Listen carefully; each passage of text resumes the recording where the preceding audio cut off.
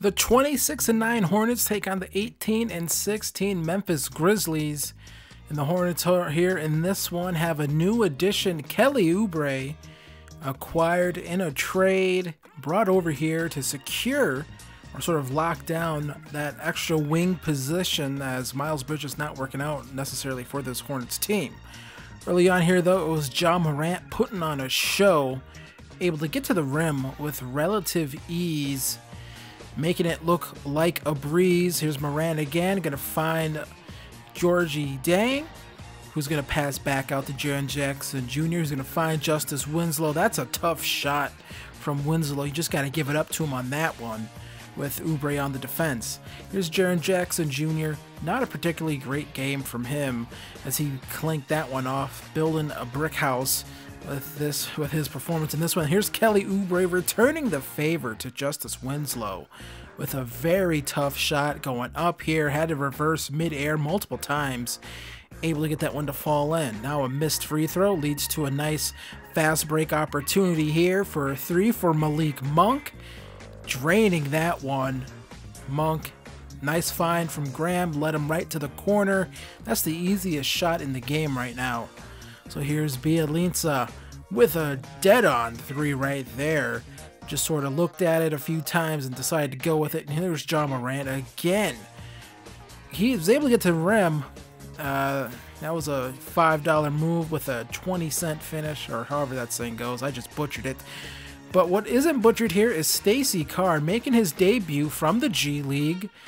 Possibly a diamond in the rough finding here as he's able to nail that three in the corner. So now Jaren Jackson Jr. just trying something, anything to get his game going, and that was not good. PJ Washington with some good defense. Here's Lamelo Ball to the rim, and one opportunity now for Lamelo. Ja Morant with the foul. So now Lamelo with the ball again. At this point, 4 points, 1 assist. He's going to find Kelly Oubre here, coming off of the screen. He's just going to drop that three right in there. Nice play right there. So now here's another offensive set here from this Hornets team. This time they're going to go inside with Marc Gasol, and that was just too easy for him. That might have been one of the easiest baskets he'll ever have in his career. You got to play tougher defense on a guy like Marc Gasol than that. So now here's Lamelo Ball, going to find Bogdanovich, corner three. Usually that goes, not that time. So now up the court, DeAnthony Melton going to find Grayson Allen, and he's going to miss that one. That would have given the Grizzlies the lead. So now Lamelo Ball with the ball. See how I did that? Easy, just run right to the rim here. And that's what happens when you have guys on the corners that can shoot. You sort of really have to decide, are you going to leave your man and give up buckets and not give up buckets like that possibly? Or are you going to, sort of crash, wall them off a bit and sort of force them to beat you outside? This Hornets team, they can beat you from the outside now. They definitely have shooters that can do that. Here's PJ Washington proving that exact point. Really, this Grizzlies teams, they made a point to sort of try to defend the rim and try to force the Hornets to beat them on the outside, and they were able to do it here.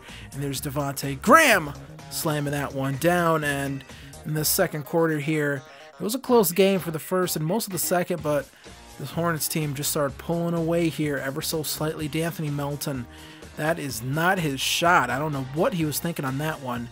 But here's Bogdanovich bringing the ball up the court. He usually doesn't get opportunities like this. They just sort of leave the lane wide open for him, and he's able to just jog right in for the easy layup. So here's Lamelo Ball trying to alley-oop it to Marc Gasol. He's a little too old for that, which leaves Gasol matched up on Ja Morant. That's going to be an easy bucket for him.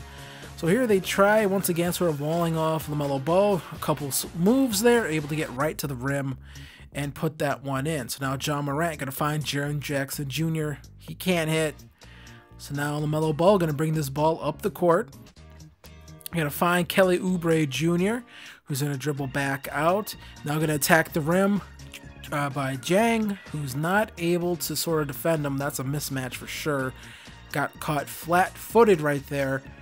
So now Devontae Graham, he had a very good game here. Here's Bielitsa again for three, just nailing that one.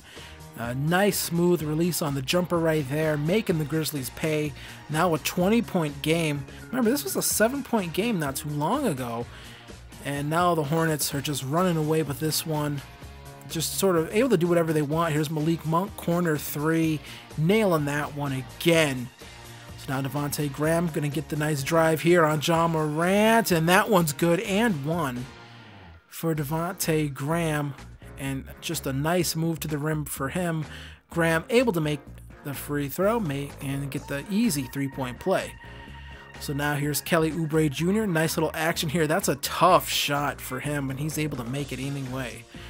Still the third quarter here. Ja Morant driving in here, trying to get something going, trying to find some spark for this Grizzlies offense that has just gone cold here in this quarter. But PJ Washington slamming that one down.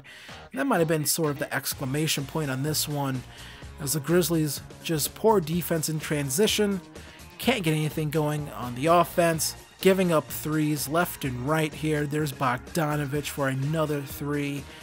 Doing the John Cena, you can't see me, and maybe they didn't see him. Maybe that's why he was so open. I don't know, but either way, the Memphis Grizzlies are going to fall here by 34 to the Charlotte Hornets in what was just a beatdown here, 108-74. Rough game for them. And we take a look here at the stats. Devontae Graham finished with 18 points, 5 rebounds, and 13 assists on the night. Bogdanovich, 16 points, 4 rebounds, and an assist. Kelly Oubre Jr., 12 points, 2 rebounds, and a block in his Hornets debut. Take a look over at the Grizzlies. Ja Morant, the only scorer in this game that had 20 points, but didn't get a lot of help from anyone else in this one. Grayson Allen also led the way off the bench with 16 points, 2 rebounds, and 4 assists. A lot of that came in garbage time, and Jaren Jackson, 7 points, 3 rebounds, and an assist on the game. Grizzlies fall to 18-17 on the season, as the Hornets improve to 27-9. Real surprise for them out of the East this year. So that game was great. I like the addition of Kelly Oubre already. I think he gives us another guard, or not another guard, but another wing player that I felt this team lacked. So Stacey Carr, you saw him in that game, a couple highlights from him. Looks really good. I mean, sort of crazy how good he is. Just one of the G League free agents.